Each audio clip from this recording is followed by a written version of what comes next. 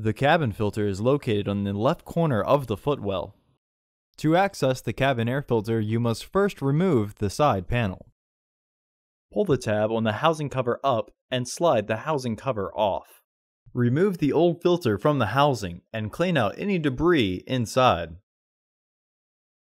It may be easier to pinch in the sides of your new AQ1228C filter as you install it into the housing, with its airflow indicating arrow pointing towards the back of the car.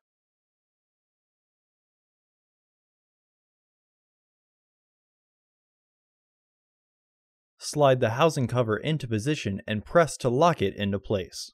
Reinstall the side panel.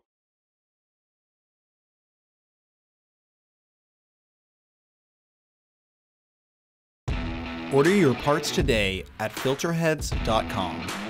Also, please like our video and subscribe to our channel so you won't miss any new content.